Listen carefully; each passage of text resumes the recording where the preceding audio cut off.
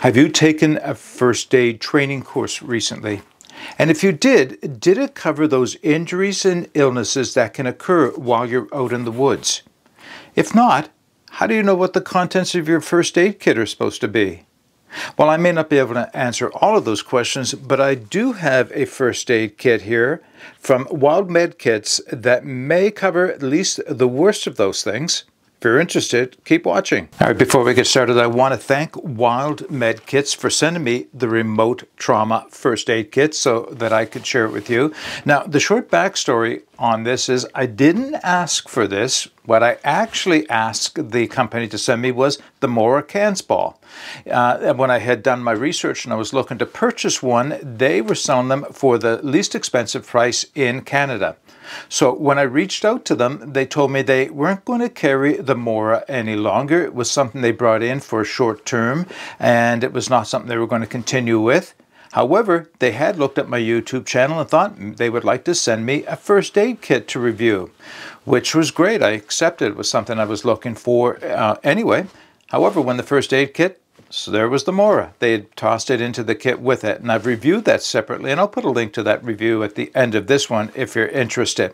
Okay, so yes, this is the remote trauma first aid kit. This is going to cover the more serious things that can happen to you while you're out in the woods. So what I thought we would do is go down to the tabletop and have a look at it and talk about its contents. All right, before we dive into the contents of the remote trauma kit from WildMedKits, I do want to give you this disclaimer, so let's get started. First off, I am not a doctor, and in no way should anything I'm about to say or show you be interpreted as medical advice or first aid training. Now, having said that, I do have some experience in this area. So I was a police officer for 36 years in a metropolitan area.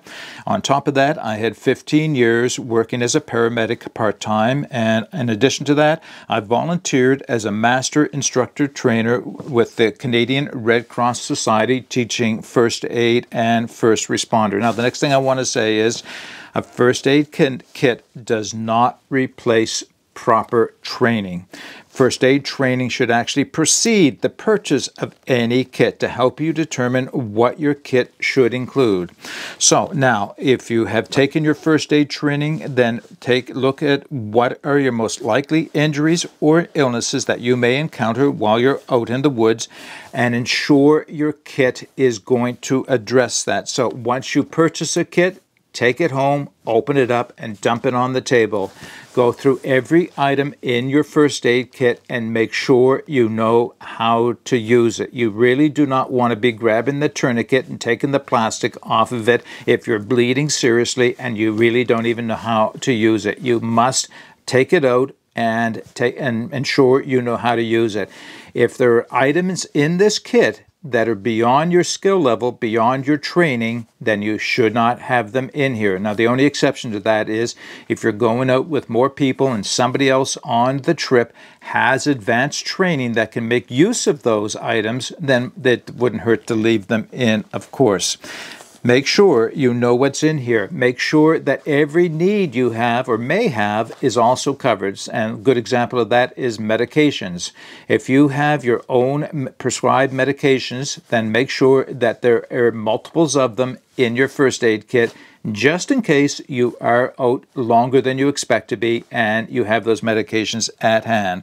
Okay, now that we've gone through all of that, let's take a look at this kit. So right off of the top, it's the bag. This is more important than most people give it consideration for.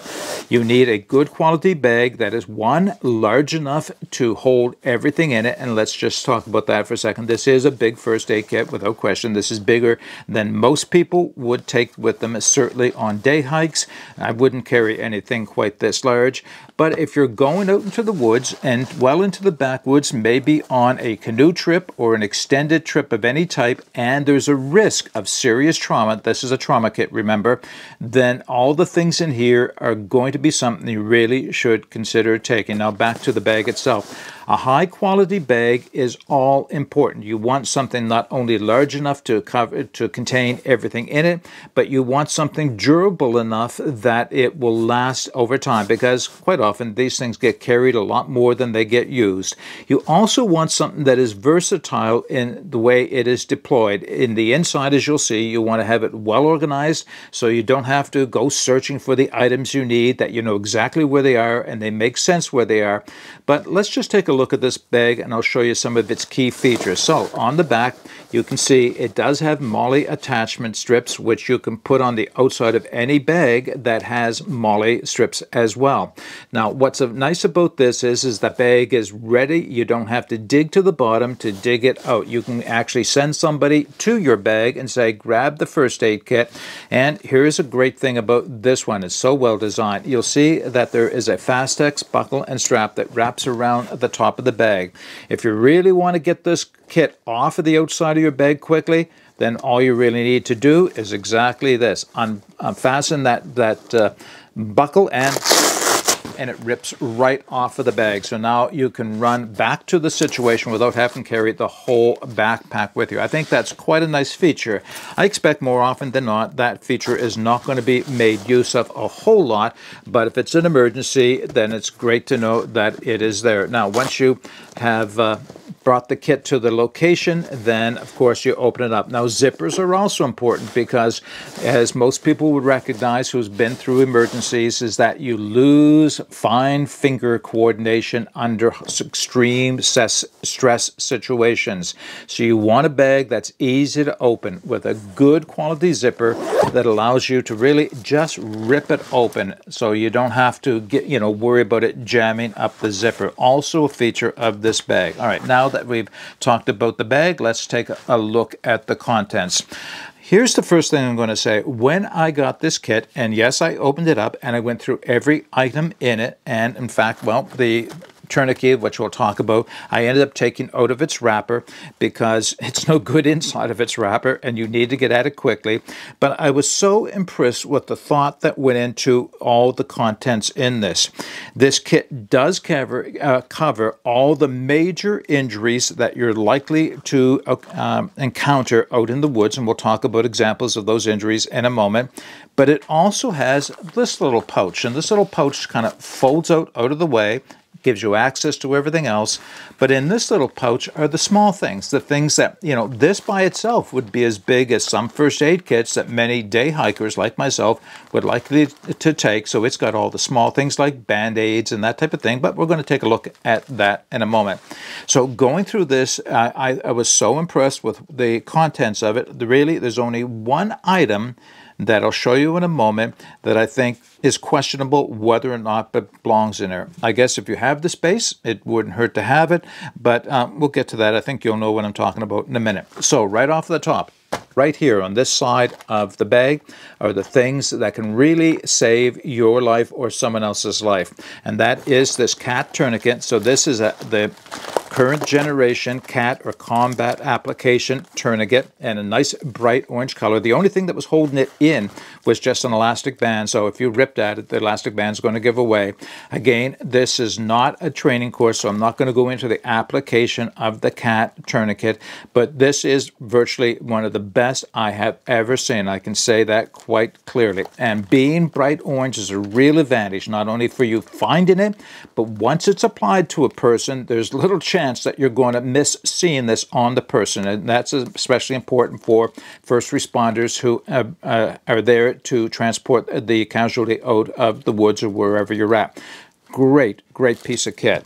And the other thing that was right on top was this Quick Clot. This is not Quick Clot by brand name. It's Hemcon Cheeto Gauze. So this is a package of gauze that's impregnated with a clotting agent, which you would literally pack into the wound. So it's a gauze that will, when packed into the wound, will help stop bleeding. So in fact, these two items would often work together. So we'll just put that over the side. Again, right on top is a CPR mask. So this is a one-way valve. It's a small, compact one. You can certainly get bigger better and even better ones for sure. But this is a small, compact, one-way valve that you would place first in the mouth of, just over the top really, between the lips of the casualty, and it will spread out a vinyl cover over their face so that you can give them rescue breathing with little chance of any backwash, if you will. Nothing from their mouth is going to get into your mouth. So nice little kit. We could talk at length about whether or not it's something that you would probably use very much, but we'll leave that. That's according to your training. So we'll take that out of here. The other thing I like that's right up front and easy to access are the trauma shears. Now, this is a smaller set. It's not as big of the set as I would have carried when I was working as a paramedic or even as a police officer in my trauma kit. This is a small set, but certainly still capable. These things are a must-have. There's just no question. Don't try and do the things that this can do with the scissors on your Swiss Army knife, and certainly don't try and do it with any belt knife that you might have. If you need to take the clothes off of somebody or cut through their clothes, their belts, their boots, or anything else, these will do it, and they'll do a good job of it. So very important to be kept right up front. Also nice is the fact that there is this duct type tape. Also, again, bright, very sticky, very easy to rip, and not a lot of tape. And maybe you might want to add more tape to your kit, but this is that type of tape that you want right up front, also for trauma application. So we'll just put that out of the way here. Right behind it, in its first pouch, if you will, is even more compressed gauze. So this also can be used for wound packing, if either on top of or in a replacement for that clotting agent gauze. So this is a gauze that helps pack deep wounds to help control bleeding. So that's also there. You can see it's all sealed up, and that helps protect it from any contamination. So it's sterile inside of this. This is not something you want to open up prior to, just to take a look at. Trust that it's inside of there, but you do, again, need to know how to use it. All right, so those are the major bleeding things that are right on top where they need to be. Bleeding and also airway. So we've got airway and bleeding covered. So now right in behind that is the SAM splint, and this is a malleable aluminum splint. Let me take this out. Also orange, another great choice, and we're not in a combat situation. We don't need anything in olive green.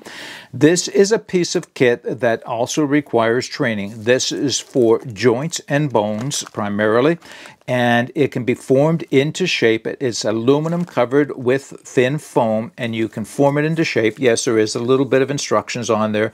Take training. Don't go by those instructions on how to use this thing. And yeah, it's a great piece of kit. Now, here's the truth of it. If you're way in the backwoods, unless there's an absolute need to transport somebody yourself or somebody to try to walk out, then this is something you put on more to keep the injury from getting worse rather than to give them the mobility to walk out. Reality is they need to be evacuated by an aircraft or search and rescue, but yet just the same, for maybe minor injuries that just need a little extra structural support, or to give support and prevent further injury until the rescue can get there, that's where this plays in. This is only one. In a lot of cases, you actually need more than one of these, or you need to improvise something else. But it's great that you have at least one to start with. Behind that, in every first aid kit, are triangular bandages. These ones are vacuum sealed, so you get 2 triangular bandages. And anybody who's taken even the old school first aid courses know that these can be used for a great number of things, from splinting to wrapping to holding your arm in position and other things. So yeah, great. And actually, these are kind of like the do-all type of a thing to have, that you can do an awful lot with these. There are items that are more specifically designed for certain injuries, but these can be applied to a whole lot of them. So it's worth practicing with these. You could take one of these out and practice with it and get a little better on it. It doesn't have to be sterile. The reason they're vacuum sealed is for size inside of this kit. All right, let's move to the other side. So right on top, 2 key items, and let me pick that up at the pen I just dropped. All right, sorry about that. I dropped my permanent marker over the side of the table. So this is included. It's a Sharpie, but this one is from Amazon. Permanent marker.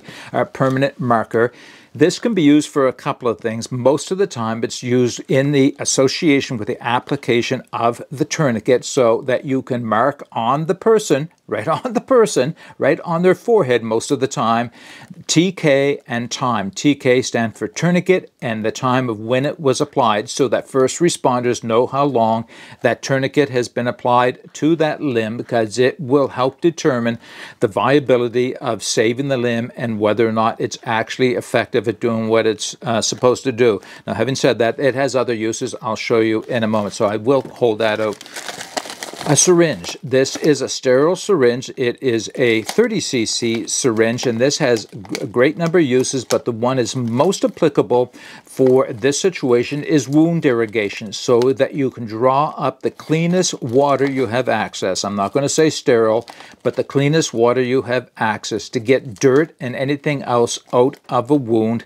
Not the most comfortable thing in the world, having done it, but it is necessary. It can also be used for eye wash, but you got to be really gentle with this, and also can be used for irrigating burns. And I say the cleanest water because, as I said, you may not have access to sterile water, but even if you're using just pond water or stream water, it's better than leaving the dirt in there. You may introduce some infectious materials, but that can be dealt with afterwards. A lot easier to deal with that than it is to deal with the dirt that's in a wound if it can be taken out with using a little bit of irrigation. So nice piece of kit. I can see absolutely using that. All right, right in behind that, 2 pair of nitrile gloves. Now, let's just talk about this for a second. Why do you even need these? Most of the people see these as a personal protective piece of equipment, and they are. They can help protect you from getting stuff on your hands that may be infectious to you. But here's the reality of it.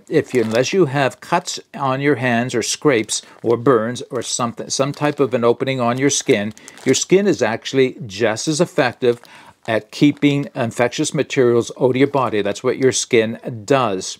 But gloves do serve a purpose for you in working on a casualty. They prevent you from passing on dirt on your hands into their wounds. And it's one other thing is when you learn how to take them off properly, according to training in a first aid course, there is a good way or a safe way or a most efficient way, we'll say, of taking them off of your hands. Then you're less likely to touch your face or anywhere else and pass on anything that their blood or any bodily contents onto and get it into your body through the eyes or the mouth or anything else. So they do serve a purpose, but it's not just because you got blood in your hands. That's not going to hurt you.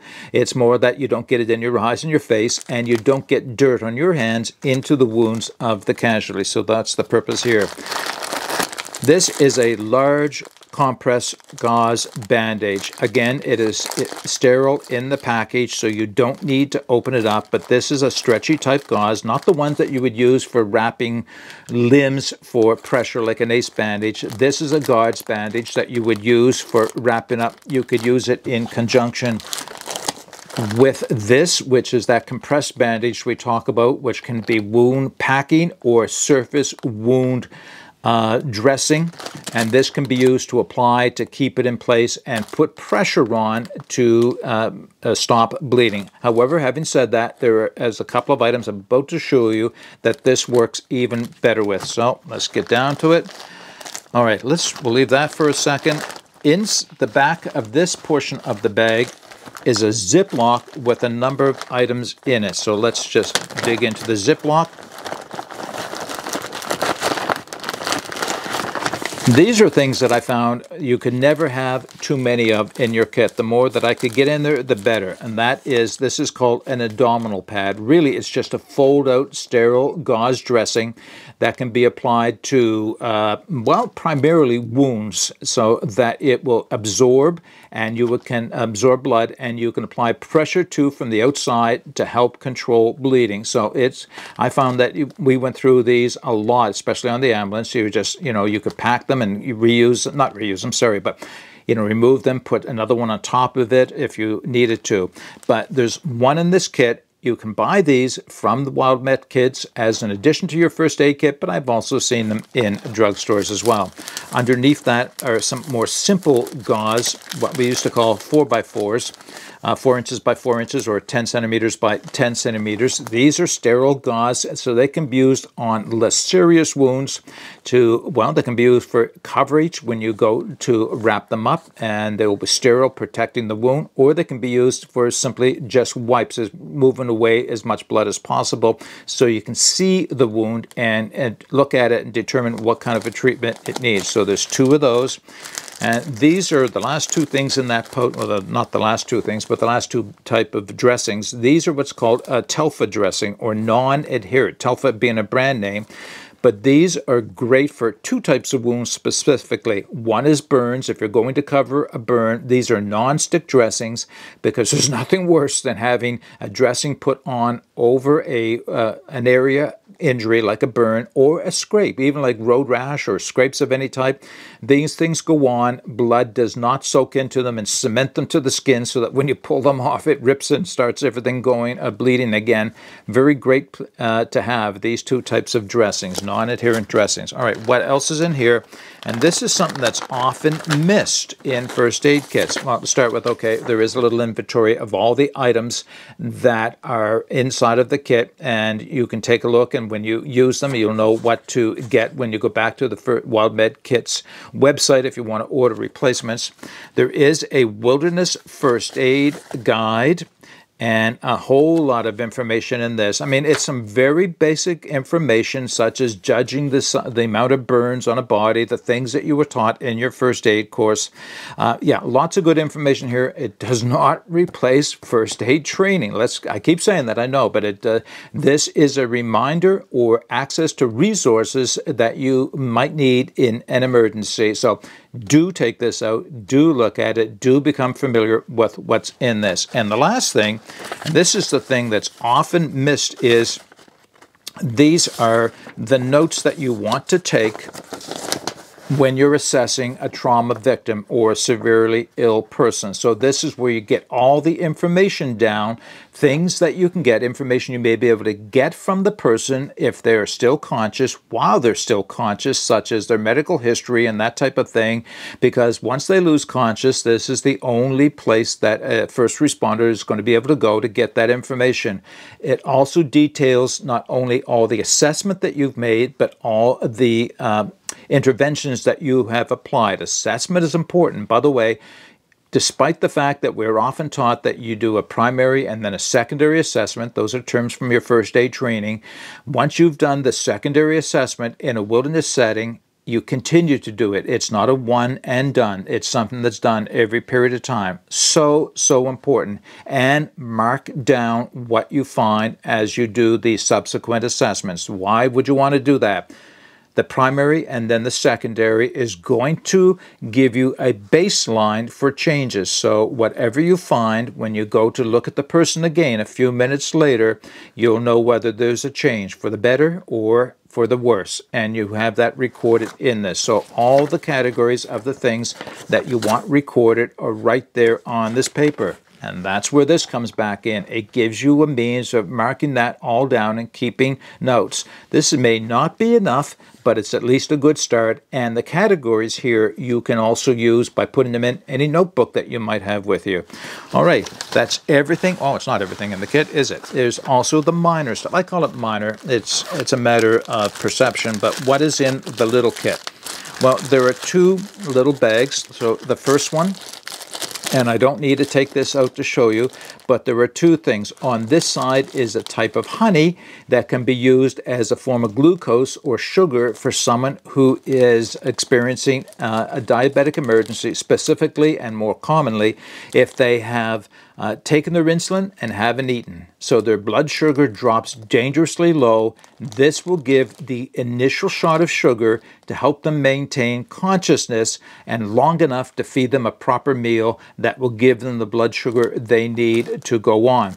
On the other side of this are rehydration salts, or electrolytes. So there's a package here that you would mix up in water, presumably, and then give the person. That's very, very important if they have been dehydrated due to they've been out and active and haven't been taking enough water, or they've become injured. That's another place that rehydration is very important, is after an injury, especially if they've been bleeding.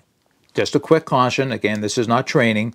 If you're going to give somebody the electrolytes that are in this packet because they've been bleeding and they need to replace some of the fluids they have lost, do it while they're conscious, not any other time. And I know that this is often taught in first aid courses, that if someone is going to be going to the hospital, you give them nothing by mouth, and that's primarily because we don't want them not regurgitating this, but having any contents in their mouth or their stomach going down into their lungs, and that's the reason for it.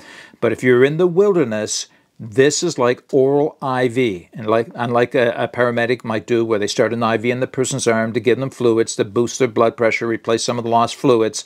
Then if they're conscious and still able to swallow without gagging, then this can be added to any water to help replace those lost fluids. And of course, with lost fluids means lost electrolytes. So good little package you have. You can put more inside of here or less, depending on what you think you're going to need. And the last thing, this is the minors. This is all the little Band-Aids and wipes and topical cooling gels and just some small things like that. Probably the things that most of us are going to dig into most often. So is there anything missing from this kit? Well, how would you know unless you've done that assessment based on your training for the most likely injuries? I can see a few things I'd want to add, maybe some more tape, because boy, tape is like cordage. You can never seem to have enough. Tape is one of those great things that you can do so much with. I'm thinking maybe moleskins for blisters or hot spots before they turn into blisters on your feet. So those are a few things I could add. Oh yeah, here's one thing I'm going to show you right here. Tweezers, right? So these are fine pointed tweezers. What would you want those for? Well, the two things that come to mind right off of the top are splinters. I think that would be the number one. And then ticks. So again, know how to deal with both. And then they give you a good set of tweezers for doing exactly that. All right. That's everything in this first aid kit. I think it's time we wrap this video up. All right, just before wrapping this video up, there was one more item. It's the thing I took out and set aside because this is the one that is controversial, at least for me, whether or not it belongs in a first aid kit. This is a space blanket, sometimes referred to as an emergency blanket. This one was provided by the Canadian Red Cross Society. My personal feeling is no, they don't belong in a first aid kit. It's no harm in having it there, but the problem is there often is a reliance on these as a means of keeping a casualty warm. They can if they're used correctly, and they can actually be harmful if they're not used correctly. That's topic for another discussion.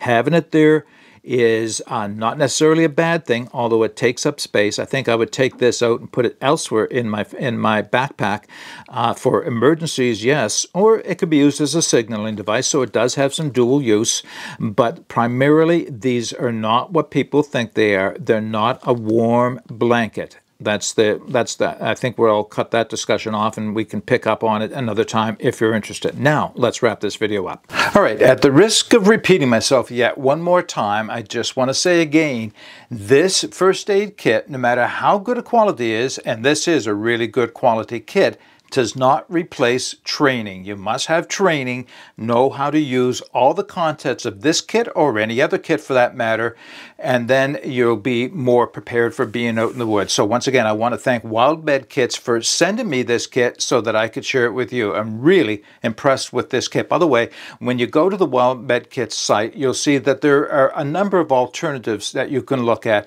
Once again, the owner has really thought through all of the options that he's put together in each of these kits, providing you the ability to add things to that kit if you want to as well. The links for this I'll put in the video description below. If you have any comments or questions, please put those in the comments section below. But until next time, get out and explore and take that path less traveled, because it will make all the difference. Bye for now.